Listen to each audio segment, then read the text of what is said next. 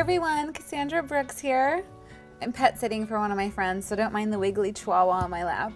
Anyways, I've been reading the comments lately on a lot of our videos, and quite a few of you have been asking about my diet secrets. It's not really a secret, I just try to eat as healthy as I can, so I thought in this video I would just tell you some of my favorite items that I like to eat throughout the day, and just walk through, a whole day what I eat. So we'll start off with breakfast because that's the most important meal of the day, and I love breakfast. I really do. So usually for breakfast I'll have a lot of times oatmeal, and I like to get the low sugar kind that you can buy at the store. So low sugar oatmeal, and I'll have, I'll cut up a banana and put it in there. And I also have a juicer machine at home. Now I don't juice every day because it kind of takes a lot of time and the cleanup is annoying. So I juice maybe like 3 times a week, but I put fresh fruits and veggies in there. I love to put carrots in there. It's really healthy and it tastes great. So I'll have either fresh juice or orange juice with my breakfast also.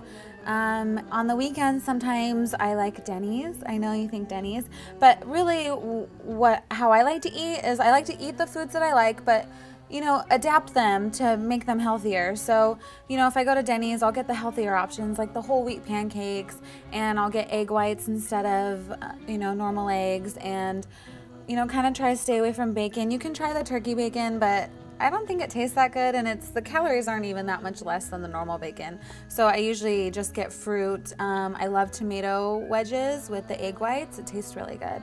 So that's pretty much, the options that I have for breakfast. Or also if I'm in a rush, I'll have a bowl of Special K red berries with non-fat milk. That's yummy.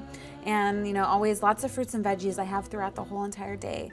Now let's go on to, I would say let's go on to lunch, but I can't eat like that. I cannot just have 3 meals a day. I have to have snacks all the time. It's like every couple of hours I'm hungry. I always joke that I say I'm like a grazer, like a cow. I'm just always eating. But a lot of small meals, it makes your metabolism keep working. So it keeps your metabolism up, and it's better for you. So I have a snack in between lunch, and that's usually like a yogurt. It's probably my favorite snack to have, after breakfast. So I get the low-fat yogurt from Yoplait. I think it's 100 calories, and they're delicious. They have all these different flavors you can get, and I mean, there's something for everybody. So great, I love them. Or sometimes I'll have apple slices.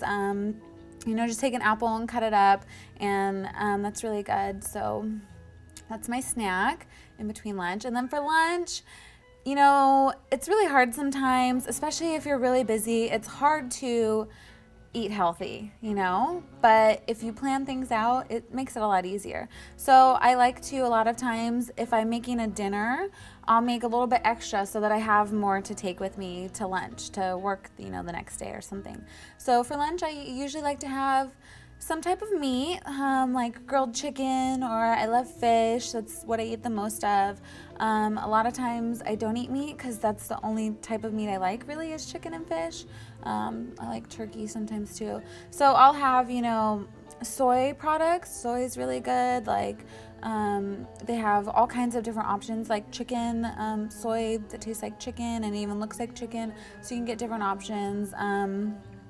When I'm really in a rush, I'll just grab a lean cuisine, and I know that those are loaded in sodium, and a lot of people say stay away from those, but desperate times call for desperate measures. If you're really hungry, you can find some that are low in calories and low in fat content, so that helps you out, helps you get through the day. Or also Subway is a great option. I love going to Subway for lunch if I forgot to pack a lunch, so I'll go to Subway and I get the turkey on wheat. Now here's where a lot of people I think go wrong is the $5 footlong, why not get a footlong? Well, because you're going to eat the whole thing probably. So I always just get the 6-inch, and I don't get the combo.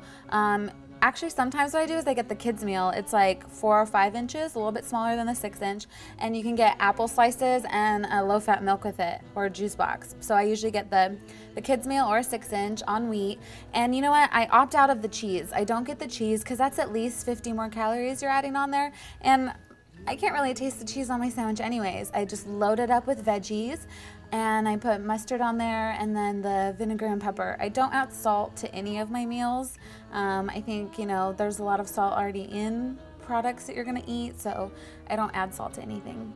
Another good tip or thing I would like to tell you is A lot of people think when you eat organic that you're eating healthy, and as I buy a lot of organic products, you still have to look at the nutrition label, because just because it says organic doesn't mean it's healthy. I mean, they have organic things that are loaded in fat and sugar, and so definitely read the nutrition facts on the back.